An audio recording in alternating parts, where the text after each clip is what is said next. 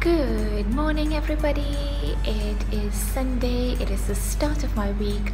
I'm in school after a very long, lazy weekend. I'm glad to be back. Well, I've just got home and it's Sunday afternoon. I've had a pretty full-on day. And I am just about to cook some dinner, and it's still very bright out here and very warm. I was thinking of cooking a pasta, so I'm going to go and do that, and then I'm going to try to gather my articles and do some annotations and write in my learning journal, which I will explain a little bit in another video. I hope everybody's okay out there and you're enjoying whatever season you are enjoying.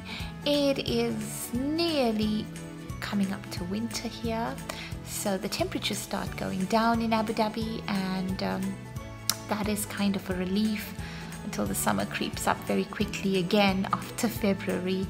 But it's been very mild and bearable, and it's very super for a walk as well. So I'll be seeing you a bit later.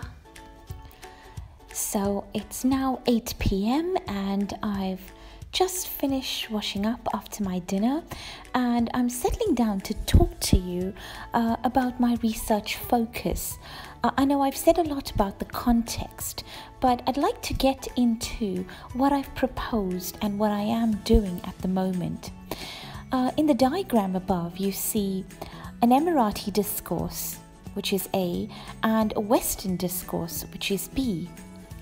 And in the middle is the sole focus of my research, which is the ethnography of the Bedouin learner.